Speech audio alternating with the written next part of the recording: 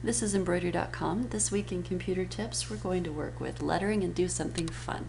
We're going to fill an entire hoop with fun subway art style lettering, and here's how you do that. I've already created this one. Let's kind of recreate it. You can see here I have a couple of spaces left where I can put I don't know, little pictures that go with it, little images of pre-digitized designs to go with the letters, or perhaps I could add more words. So I'm going to go to a new page, and this is good. I can see my whole screen. So to add lettering, the first thing we need to do is click the A. It comes in with placeholder letters A, B, C. I'm going to type boo and start with that. I'm going to use comedy for the font, and then I'm going to change the style.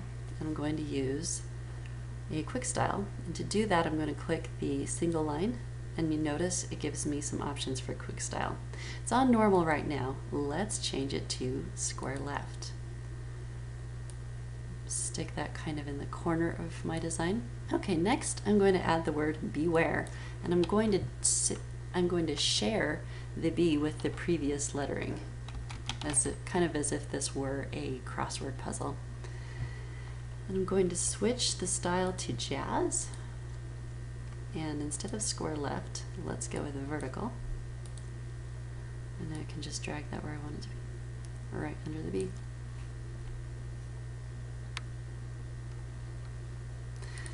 Now I'm going to add Halloween. We'll do something else with a vertical, and we'll add Halloween, typing this all in caps. And I'll pick the block font because this is kind of a long word and I want it to be kind of small, and block stitches out quite well in small letters comparatively. And now I'm going to show you something else. You notice the sewing order box here below the QuickStyle. Right now it says A, B, C. That means the first letter, in my case the H, is going to stitch first, and it's going to go down and stitch until the end. But I just finished stitching here on the E, so it would have to jump up to the H. If I want it rather to jump across, I can make that change by changing the sewing order to CBA. And now it's going to jump from here to there and begin stitching.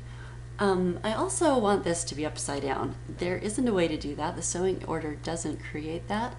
I'm going to have to type it in backwards, and that's easy because it's already on screen. There. Now I have Halloween upside down. Okay, now I'm going to add the word spiders. I'm using University, and I'm going to pick the style Bridge Up. We'll come back to Bridge Top, which you see just above it, in a minute. Bridge Up makes a bridge that you could walk under. I like that look for this text. I'll just stick it up here on top.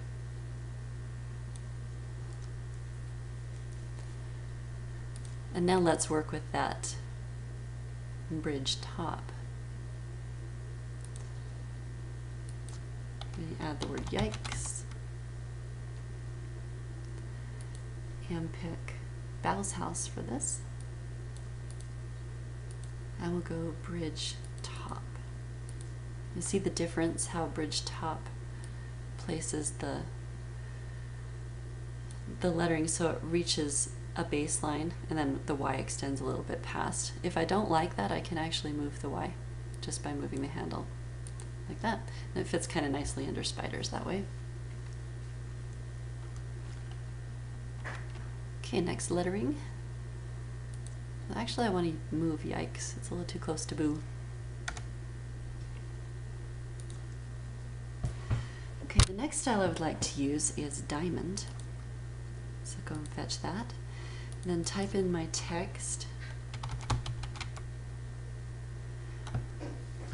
Push enter. It changes the text to witches. Just click in the design to move it. I'm going to stick with block for the next lettering. So I'll pick, I'm going to do kind of a headstone shape, and you can do that with pennant up. Doesn't that make kind of a nice headstone? You can just stick that right under Boo. That was almost too easy, and now I'll add ghosts. This, I want to do something a little bit kind of ethereal. I'm going to pick bold cursive, ghosts, and the style I'm going to use is pennant down. So we use pennant up to make the little tombstone shape. Actually, I'm going to move that down to make room for ghosts. And now pennant up,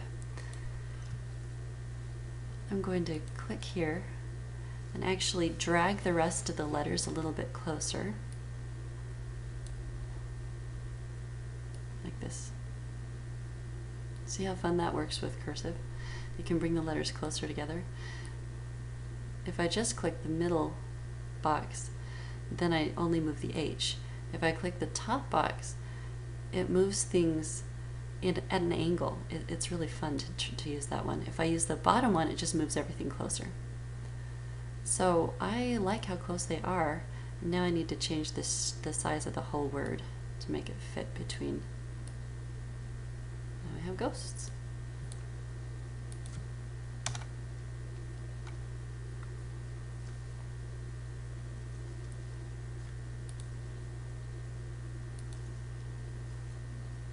And for my next text, I'm going to add some creaks. I have a haunted house, and I'm going to use comedy. Notice I didn't type that in capital letters, but comedy only comes in capital letters, and so rather than giving me no letters, it puts it all in capitals. I'm going to pick ascending. You see how the letters kind of walk uphill a little bit? I could enhance that effect this way with that handle that I showed you before as well.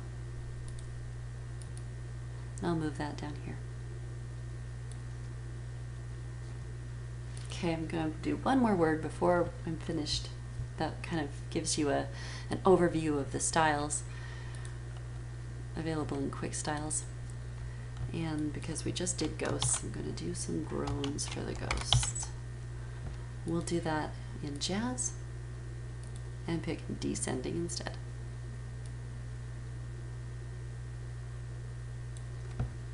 Now you can see it's a little bit big.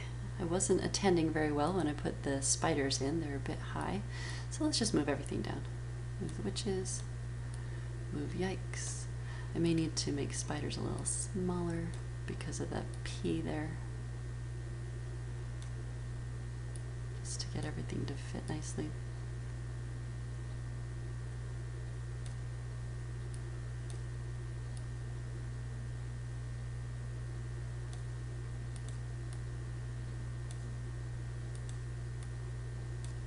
Make that a little bigger. Anyway, there's lots of things you can do with lettering in Essentials. And you can go back through your design and pick the sewing order so that it makes sense. So for Boo, since the next thing we're stitching is Beware, I might want that to stitch backwards. I might want it to stitch backwards CBA so that it goes OOB. And let's just run the stitch simulator so you can see what I mean. Speed that up a bit. So it stitches my corner O, my next O,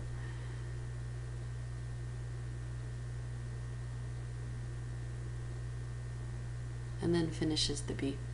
I don't actually have any control over whether it ends at the top of the B or the bottom of the B in Essentials, so I might want to move spiders in the order so that it goes after Boo.